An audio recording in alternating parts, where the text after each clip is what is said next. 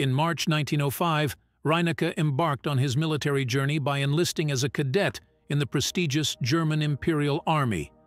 His dedication and prowess soon saw him through the tumultuous period of World War I, during which he not only demonstrated remarkable valor but also earned the esteemed Iron Cross First Class for his exemplary service. By 1916, Reinecke's exceptional leadership skills led to his promotion to the rank of captain. Even after the cessation of World War I, Reinecke's commitment to his military career remained steadfast. He seamlessly transitioned into the Reichswehr, serving in various capacities within the Army Office of Administration, an infantry regiment, and later the Reich Defense Ministry, situated in Berlin. It was during this time that Reinecke found himself intertwined with the political landscape, providing crucial political training on behalf of the Nazi leadership within the Wehrmacht. January 1939 marked a significant milestone in Reinecke's military career as he ascended to the rank of Major General.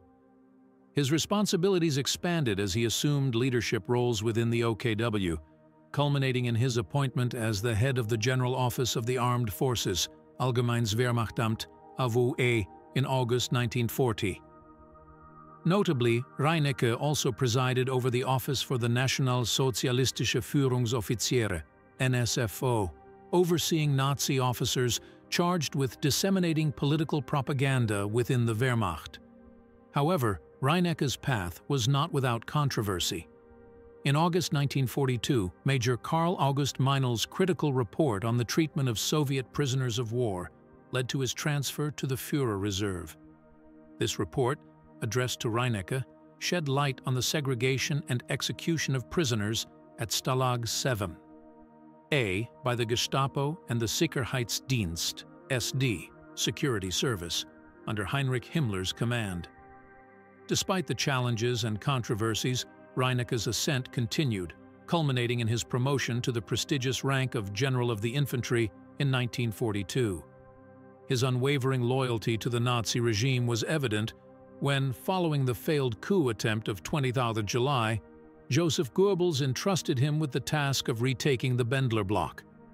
Moreover, Reinecke's involvement in the subsequent trials of the conspirators showcased his role as an assessor on the judging panel at the People's Court. In the aftermath of World War II, Reinecke's role in the atrocities committed during the conflict came under intense scrutiny during the Nuremberg trials, particularly in the High Command trial.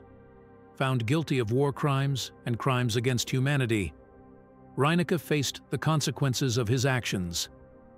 As the head of the General Office of the Armed Forces, he bore significant responsibility for the formulation and execution of policies concerning prisoners of war, POWs, which tragically resulted in the deaths of approximately 3.3 million Soviet POWs. Central to the case against Reinecke was his direct involvement in the issuance of regulations governing the treatment of Soviet POWs.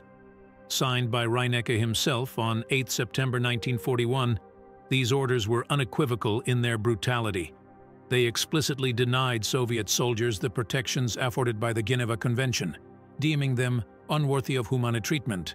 The regulations mandated ruthless and indiscriminate measures against any perceived act of resistance, with directives to employ lethal force without hesitation. Prisoners attempting escape were to be shot on sight, without any prior warning. The use of firearms against POWs was not only condoned but, disturbingly, deemed legally permissible under these directives. Consequently, Reinecke was sentenced to life imprisonment for his direct role in orchestrating these heinous policies. However, his sentence underwent review by the PEC panel, resulting in his release in October 1954. This marked a controversial moment in the post-war era, as Reinecke's freedom sparked debates regarding the adequacy of justice served for individuals complicit in wartime atrocities of such magnitude. Thank you for watching, and if you enjoyed this video, please subscribe and share it. Your support is greatly appreciated, and you can find details on how to support my channels through PayPal in the description box below.